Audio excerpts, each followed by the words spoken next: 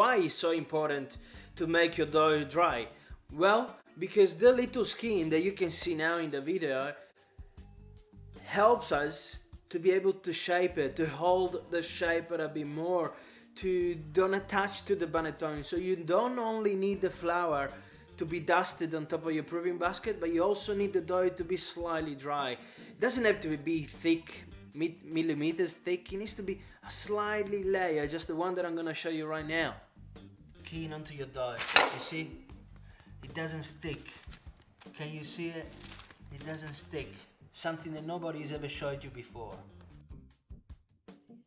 See? You need to push it in. Push it in. Push it in. Now we put it into a proving basket.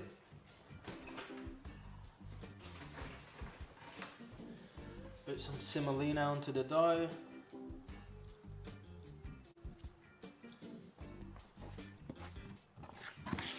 Slightly tuck it in a bit more.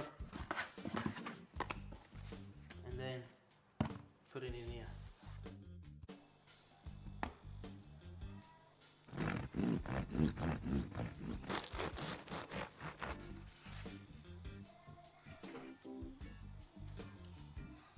Smells delicious. The crumb look is bouncy as you want it to be. It pulls apart perfectly. The crumb is delicious, slightly acidic, sweet. You can taste the beautiful bit of rye that's into the... Buonissimo, man.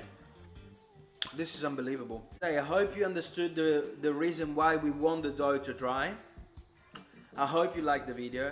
And if you feel like you're learning a lot from this channel, please consider subscribing and liking this video. Thank you so much, and I'll see you next time.